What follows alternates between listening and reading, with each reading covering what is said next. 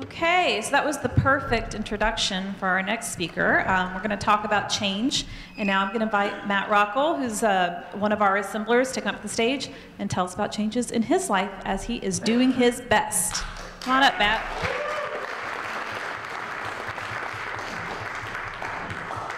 Thank you.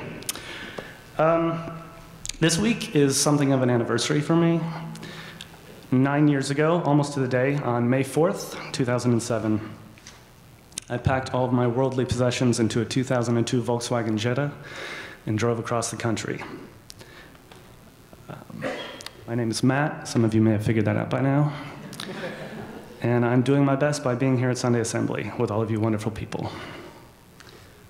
While it was definitely the hunger for connection that brought me here the first time in April of last year, it didn't do so without great protest from myself, because I tend to find the most convoluted path towards a simple goal, as you're all about to witness firsthand. No man is an island. I think even the first time I heard that, I thought that's really stupid. Of course, a man is an island. That's how we determine one from the other. It's like the very individualities that we hold dear and make us who we are that, by definition, set us apart into different entities. Every man is an island, but most find themselves in some kind of archipelago. For me, community never really felt like a constant throughout my life. I mean, we all lose people and communities. I'm sure we all have stories. If you're like me and you were raised in a religious community, you may have seen an entire massive community go extinct in a moment. For me, I've been rather lucky in that regard.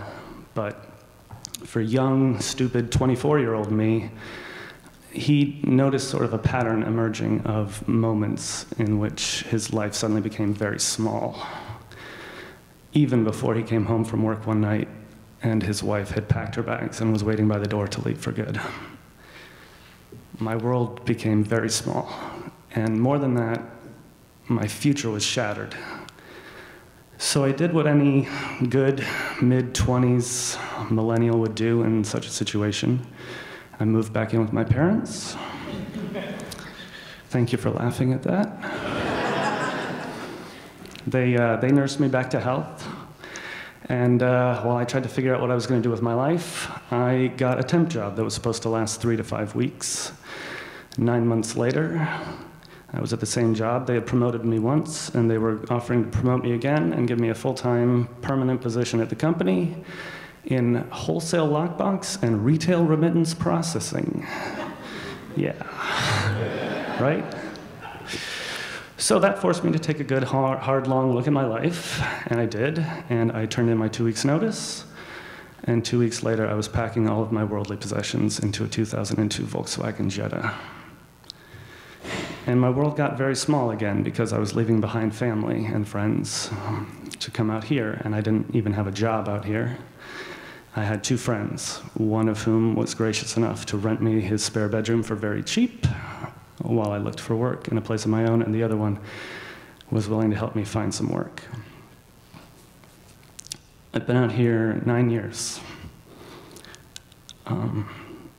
Time flies, but you can do a lot in 9 years, and I've done a lot.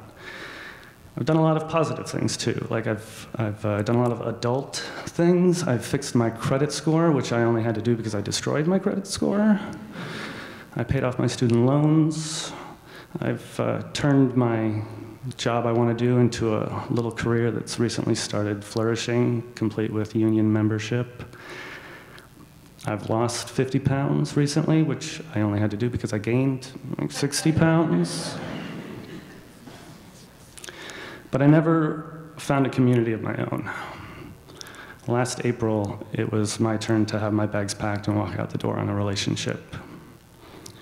And when I did that, my world got very small again because I wasn't investing in my own community. So when I left, all of the friends that I was very friendly with and were very friendly to me, but were only there because I was friends with my girlfriend, went back to what they really were. They were her community.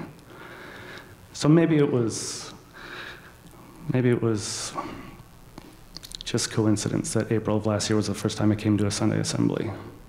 I'm sure you all remember me from that meeting. I was the one who snuck in right before it started and left right after it ended. I talked to 3 people, which I thought was good for a first time. I didn't come back in May, even though I had a great time. I did come back in June, and shortly thereafter, Terry Smith gave a very beautiful and heart-wrenching Doing Your Best, wherein she mentioned that when she was just starting to come to assemblies, she forced herself to come by